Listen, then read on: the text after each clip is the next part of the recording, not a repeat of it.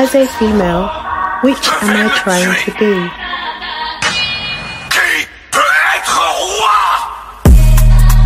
A do as thou want type? Do as thou willest type? Do as thou wilt type?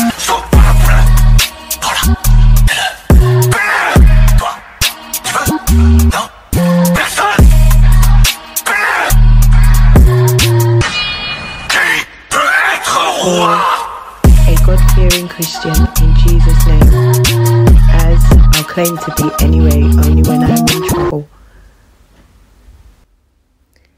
Hello, hi, I'm Natasha Clark, also known as Notorious T of Notorious T Productions.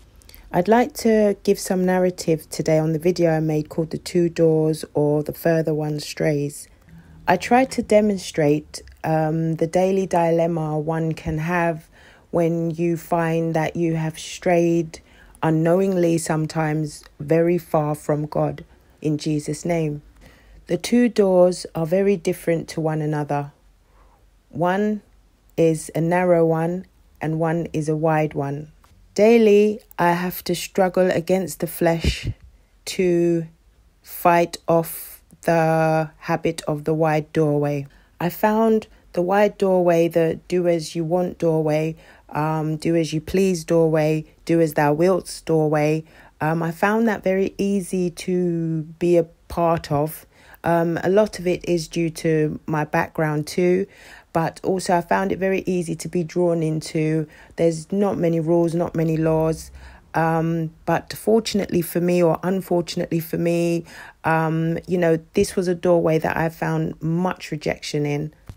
This wide doorway I became very used to, and I did not realize how far it kept me away from God in Jesus' name.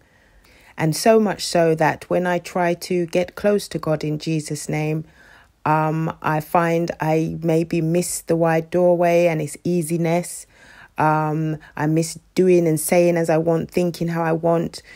I find practicing discipline revolving around God Almighty in Jesus' name, I find it very hard.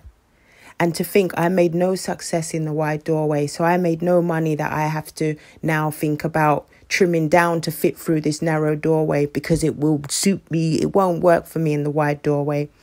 A next question that is raised is, when it doesn't work for you in the wide doorway, you then find you become the narrow doorway.